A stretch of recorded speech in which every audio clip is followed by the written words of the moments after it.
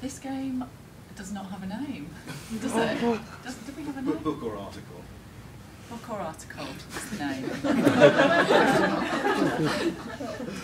And the aim is to identify elements of a journal article or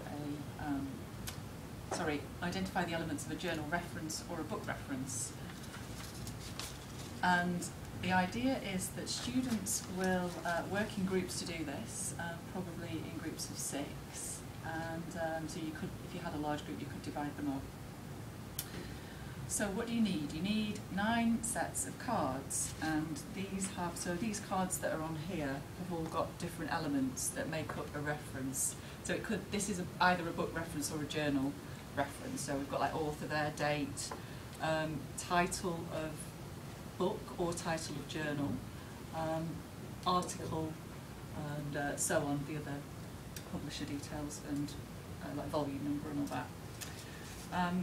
The aim is to create one whole journal reference or one whole book reference. So each player in the team has to collect one each of these to make up a journal article or a book, a book reference. And the first person spins the spinner here, and we'll take the corresponding cards. So that's not very well, but you see what I mean.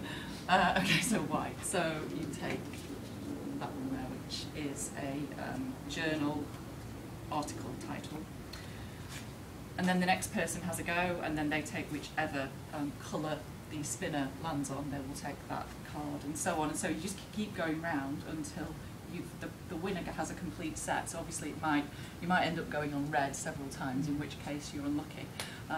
But the idea is that you will actually end up with one whole reference, or two. You'll have a whole book reference and a whole journal reference.